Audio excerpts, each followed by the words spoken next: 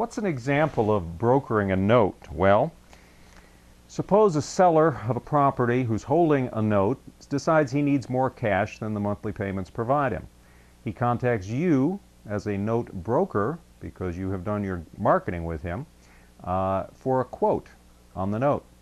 Maybe by now it's paid down to, say, a $150,000 balance. If you are a note broker, you get all the details. You check with the investor you've chosen.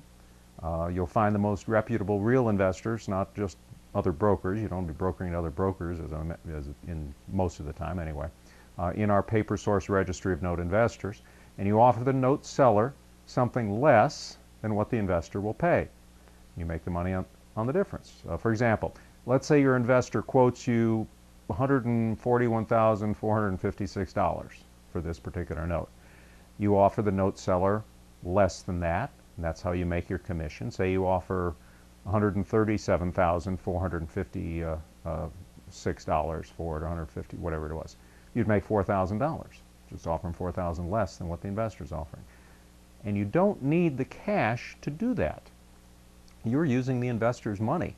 The investor will wire the funds separately to the title company, or however they choose to close it, handling the note sale, and quite often then the title company itself will cut you a check directly for the difference, or perhaps the note investor will send you a check for the difference, and the note seller doesn't know, it's not his business how much you're making on the commission, as long as he's happy with the sale of his note.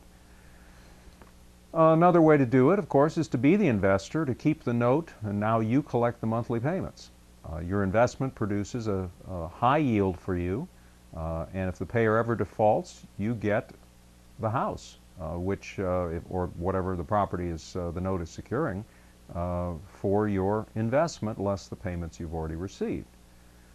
So that's, in a nutshell, how it works when you broker a note.